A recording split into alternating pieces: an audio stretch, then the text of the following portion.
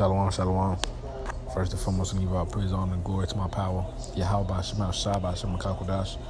The one is my elders and apostles, Game Millstone, who rule well to teach well, being good as them, to sugar brothers, and peace and blessed to all for elect, Lord, I'll put that number. I'm the brother Kudar, from Nigeria, in this Chicago. Welcome back to another video. This video is going to be entitled, The Lord is Dealing with Israel.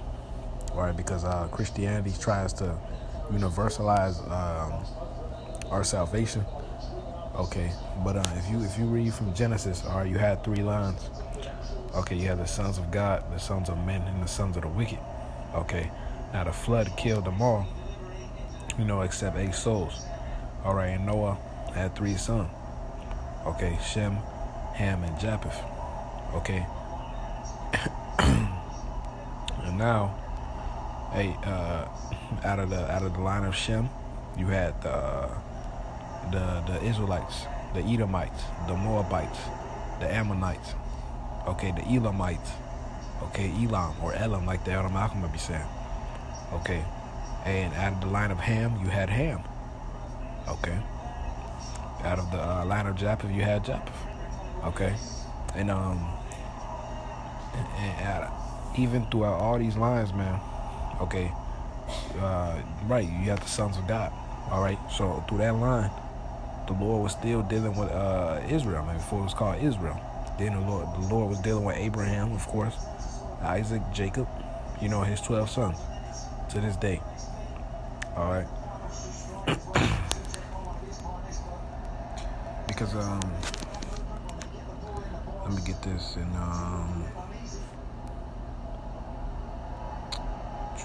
Deuteronomy 28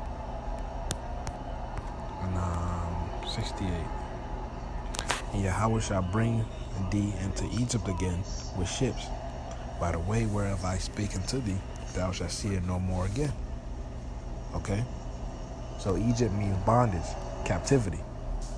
Okay, the Lord said we're going into Egypt with ships. Now you can walk from Africa, you can walk from Israel into Egypt. It's walking distance. You don't need a ship. Okay?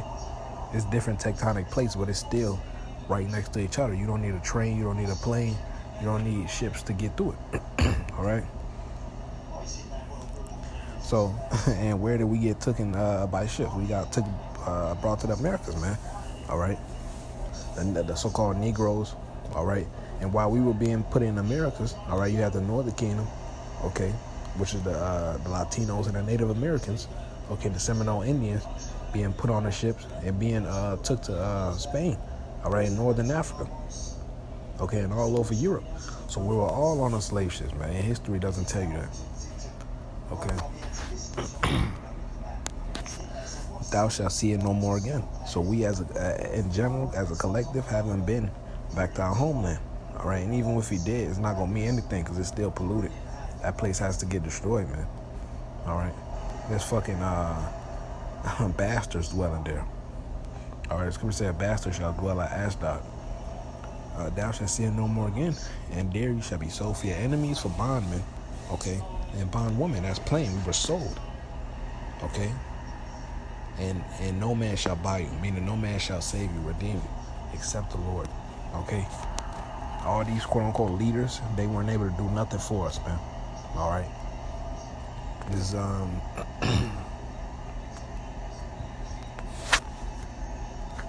Amos 3:2, you only have I known of all the families of the earth.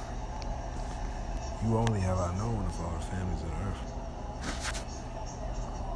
So like, yeah, you only have I known of all the families of the earth. Therefore I will punish you for all your iniquities, man. This is exactly why we're in this situation to this day, because we didn't listen to you. How about Shema Shai, man? All right. That's why we're going through what we're going through. Like that nigga off Menace to Society. All right, he was like, well, God don't love us. Look at the condition that we in. All right, because you were rebellious. All right, this is first address.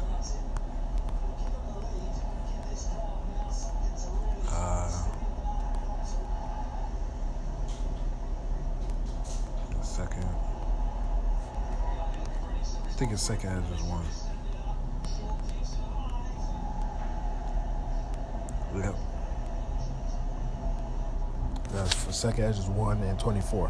What shall I do unto thee, O Jacob, thou Judah? What is not obey me, I will turn me to other nations, and unto those will I give my name, that they may keep my statutes. Seeing ye have forsaken me, I will forsake you also. Okay? When you desire me, be gracious to you, I shall have no mercy upon you. Right? Because the Lord had us in that condition where we were just fucked, man. Look at the book of Judges. Every time we went off, the Lord gave us up to these other nations, man. All right? Whenever ye shall call upon me, I will not hear you. For ye have defiled your hands with blood, and your feet are swift to commit manslaughter, man. All right? This is Judith 5 and 17. While they sin not before their God, they prosper. Okay? So we prospered when we were on point. All right, we conquered our enemies. Our enemies had to serve us, man. All right. The Most High was with us in everything we did. But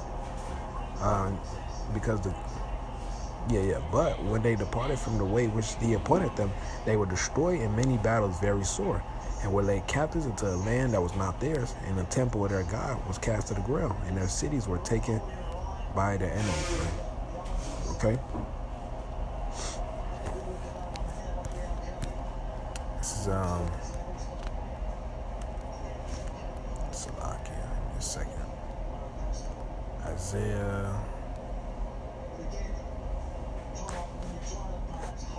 14.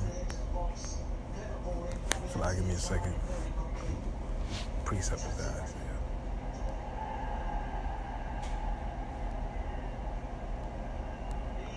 Damn, Salakia, give me a second. I believe it's Isaiah 15.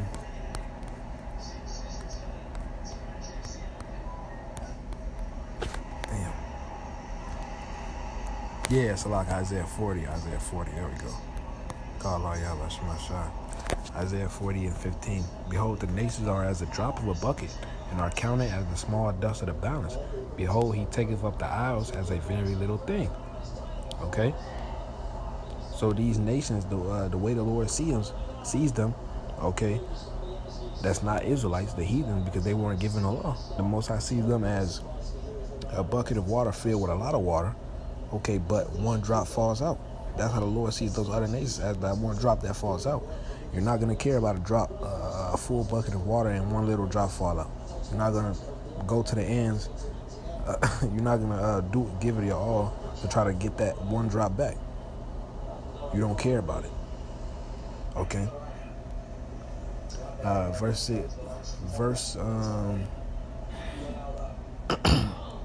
17. All nations before him are as nothing, and they are counted to him less than nothing in vanity, man.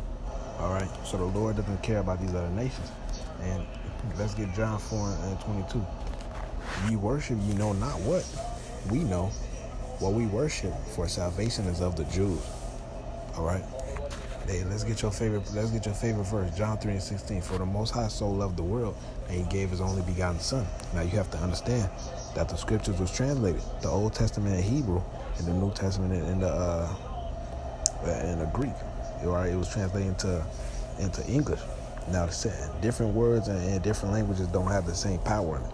Okay, now you have to go into the Strong Concordance, because you can't take everything for face value. Words have definitions. If you go into the Strong's Concordance and go into John 3:16, the world goes into cosmos. Okay, cosmos means an orderly arrangement. Okay, a covenant, an agreement. Who was the covenant given to? Israel. So John 3:16 is talking about the Israelites. And there's three definitions of worlds in the scriptures. You have cosmos, which is talking about Israel. Okay, you have eon, which means time. Okay, and you have what is that? Oikoumene, which means for everyone, the whole world.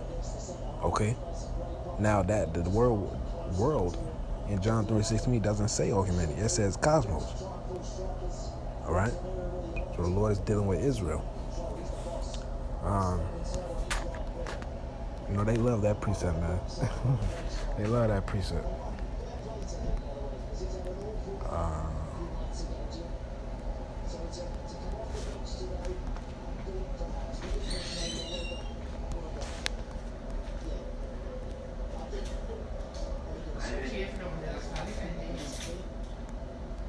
Sorry, give me a second.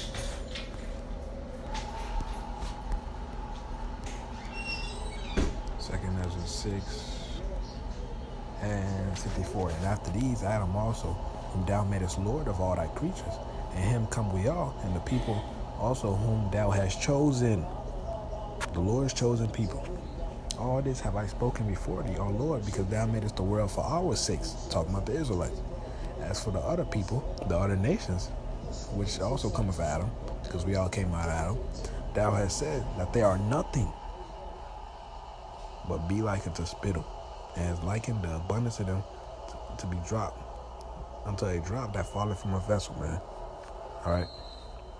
So no one cares. If you spit on the floor, no one cares about it. That's how the Lord sees these other nations, man.